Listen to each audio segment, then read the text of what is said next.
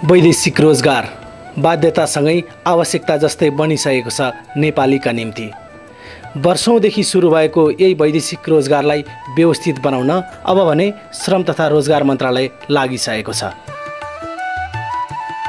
श्रम तथा रोजगार मन्त्रालय आफ्नो निर्णयमा अडिग रहन सके आउँदो आइतबार अर्थात् असार 21 गते पश्चात मलेसिया र खाडीका 6 मुलुक जाने नेपालीको वर्षौंदेखिको सपना साकार हुँदैछ। विदेशी कामदारसँग मेन पावर कम्पनीले अधिकतम शुल्क लिन थालेपछि अन्ततः श्रम तथा रोजगार मन्त्रालय Malaysia, Qatar, Saudi Arab, UAE, Kuwait, Bahrain, Oman जाने नेपाली फ्री भिसा, फ्री टिकटमा मात्र पठाउने निर्णयमा पुगेको हो, जसका लागि मन्त्रालयले 15 दिन अगावै सूचना प्रकाशित गरिसकेको पनि छ। तर मेन पावर व्यवसायीको चुनावको सङ्घारमा मन्त्रालयले गरेको निर्णय व्यवसायीलाई चुनावी मसला बन्दिएको छ भोट तान्नका निम्ति। त्यही भएर उनीहरू आफ्नो पहुँच देखाउँदै मन्त्रालयको निर्णय रोक्न राजनीतिक दलका नेतादेखि प्रधानमन्त्रीलाई गुहार्न समेत पुग्ने गरेका छन्। श्रम तथा रोजगार मन्त्रालयले लागू गर्न आँटेको निर्णय प्रधानमन्त्रीको कार्यालयका स्वकीय सहसचिवले लिखित निर्देशन दिएर रोकिएको भन्दै ठुला भाषण गरिरहेका पनि छन्। तर फ्री भिसा फ्री टिकटको निर्णय लागू नगर्नु सट्टा सबैको हितमा छ भनी लेखिएको पत्रलाई व्यवसायीले व्याख्या गरिरहेका बेला श्रम तथा रोजगार राज्यमन्त्री टेकबहादुर गुरुङले प्रधानमन्त्री कार्यालयले सल्लाह मात्र दिएको निर्णय कार्यान्वयन नगर्न नभनेको स्पष्ट पारे। वास्तवमा यही हो सल्लाह। ठिक छ, फ्री टिकट फ्री भिसा चाहिँ पठाउँदाखेरि भोलि एमओयू गर्दाखेरि राम्रो हुन्छ भन्ने कुरो उहाँको एउटा सल्लाह हो। यसरी गर्दाखेरि राम्रो हुन्छ, त्यसरी चाहिँ सकेसम्म एमओयू गरेर नै यो फ्री टिकट फ्री भिसा लागू गर्दाखेरि राम्रो हुन्छ भन्ने कुरो मात्रै निर्देशन हो।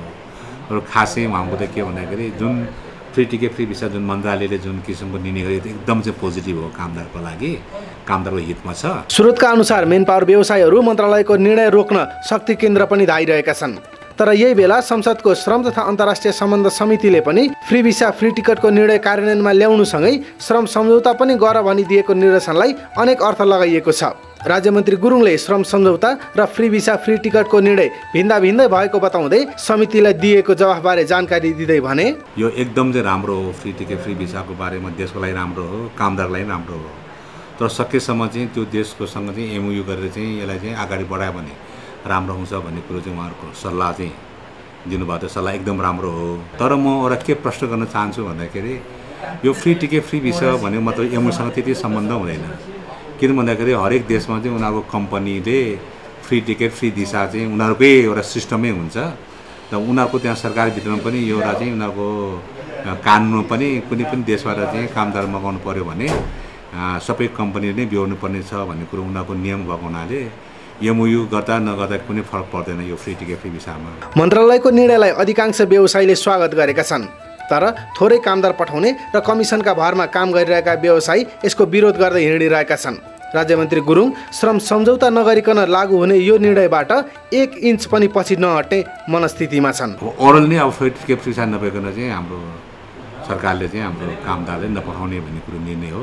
जहाँसम्म लाग्छ अब त्यो दुई देशको बिचमा चाहिँ एमओयू चाहिँ गर्दै जान्छ र यो फ्री टिकट फ्री भिसा पनि लागू हुँदै जान्छ, यो चाहिँ पछाडि हट्दैन। वैदेशिक रोजगार सुरु भएको वर्षौंपछि मन्त्रालयले गरेको निर्णयको श्रमिकका मुद्दा उठाउँदै र काम गर्दै आएका अन्तर्राष्ट्रिय आप्रवासन सङ्गठन आइओएम र अन्तर्राष्ट्रिय श्रम सङ्गठन आइएलओले पनि स्वागत गरेका छन्।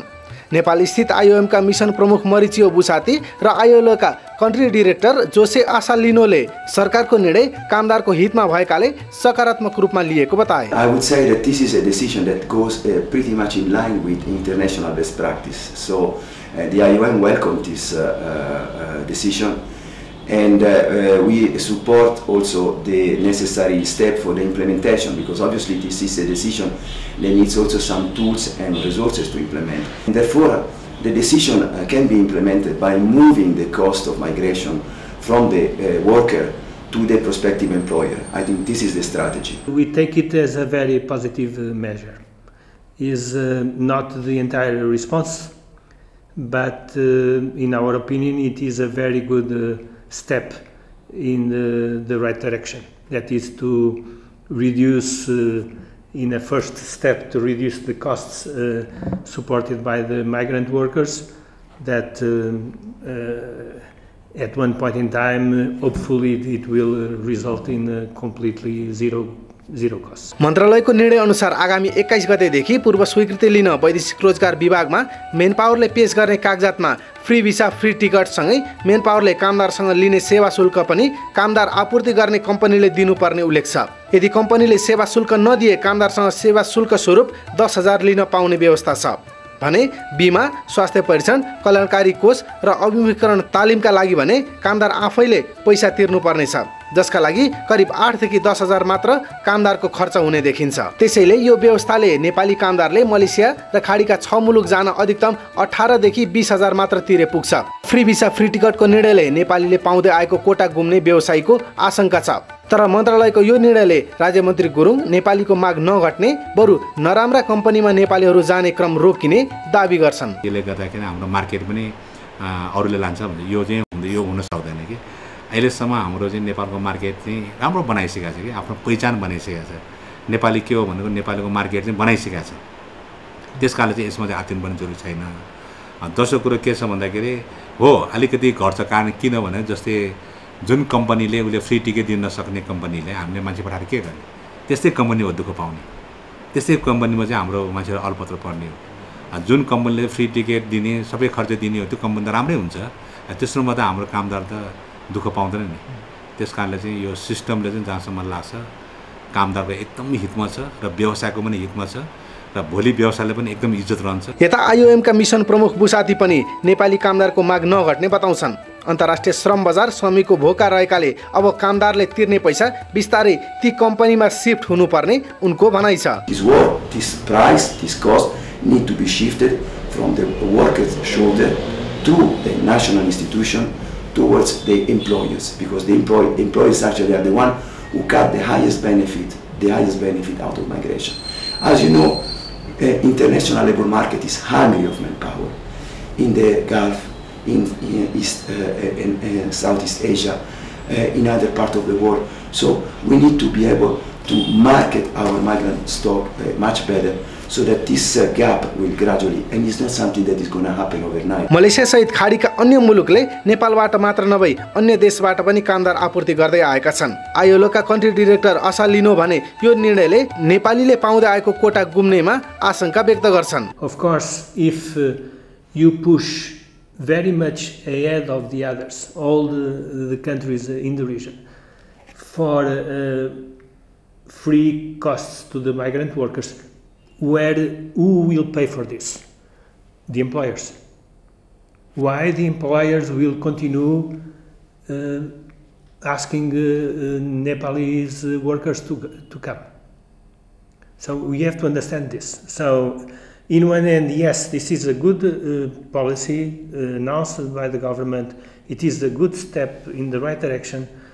The implementation and moving towards the 181 needs to be understood in a regional perspective. तर बुसाती र आसालिनोको सुझाव भने धेरै भन्दा पनि राम्रा कामदार पठाउने र निर्णय कार्यान्वयन गर्न अग्रसर हुनुपर्नेमा छ। So come together, review the best practices, decide on a new deal of cooperation between international with the support of international partners, enlighten agencies, and there are, because we work with NAVIA, there are many agencies that understand that quality is the answer, not quantity. We can reduce the quantity, okay? You have less clients, but by increasing the quality, you can have a higher value. So now we went for the quantity. So let's go for the quality. The migration is a process of 3 moments.